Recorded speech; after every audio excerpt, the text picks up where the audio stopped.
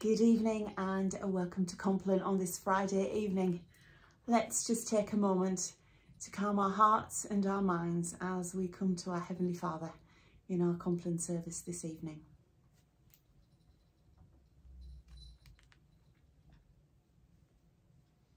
O Lord, you will keep us safe and protect us forever. I'm placing my soul and my body in thy safekeeping this night, O God, in thy safekeeping, O Jesus Christ, in thy safekeeping, O Spirit of perfect truth. The three who would defend my cause, be keeping me this night from harm. I call on you, for you will answer me. Give ear to me and hear my prayer. Show the wonder of your great love, you who save by your right hand those who take refuge in you from their foes. Keep me is the apple of your eye. Hi, Teddy. Hide me in the shadow of your wings. Lighten my darkness, Lord. Let the light of your presence dispel the shadows of night. And let's have a look at what our little book from Nick Fawcett called Daily Prayer has for us today. Making a difference is what we're looking at today. Jude, verse 22, because it's only got one chapter. On some have compassion, making a difference. What do we ponder? It was only the smallest of mistakes, a single letter inadvertently inserted in place of another, but it made all the difference. Instead of reading, the bishop much enjoyed the singing, it read, you've guessed it, the bishop much enjoyed the sinning. A potentially embarrassing mistake, but a simple reminder that it doesn't take much to give a different result than expected. Indeed, the verse above is a case in point. The New Revised Standard Version translates it to, have mercy on some who are wavering, while the New English Bible goes on and says, there are some doubting souls who need your pity. My own rendering leans heavily on the King James translation of the Bible and is probably the least accurate of any. Yet the message could hardly be more important. For if there is one thing that should characterise our lives as Christians, it should surely be making a difference. It doesn't take much. A word here, a deed there, and the effect can be remarkable. Few of us will make an indelible impact through our discipleship, let alone change the world, but all of us,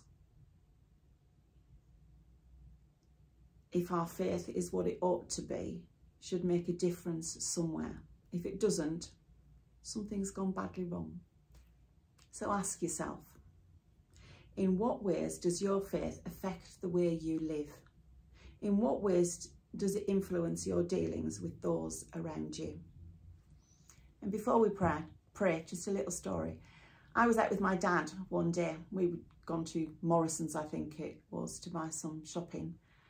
And a chap walked past my dad and my dad gave him a great beaming smile and said hello.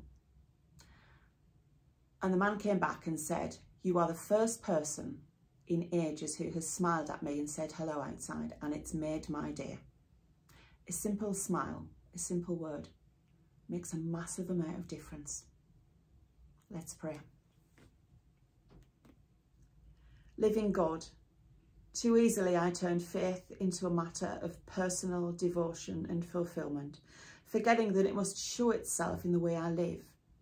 Make time for prayer and worship. I read and study your word, but then I fail to go out into the world and make it real and make it the truth of what I believe. Forgive me, Father, and help me to minister in your name, bringing peace, hope, help and healing, sharing your love and working in bringing your kingdom closer here on earth. In the name of Christ, I ask it. Amen.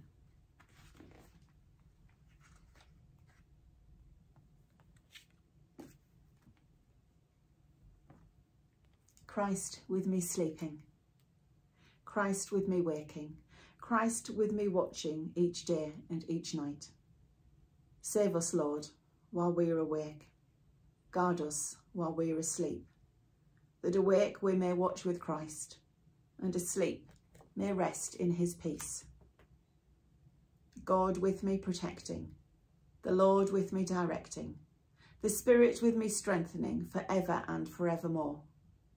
In the name of the Father precious and of the Spirit of healing balm, in the name of the Lord Jesus, I lay me down to rest. The peace of all peace be mine this night, in the name of the Father and of the Son and of the Holy Spirit. Amen. Thank you for being with me this evening. I encourage you to pray for yourself as well as praying for others, and to care for yourself as well as caring for others. And let's continue to pray for our world.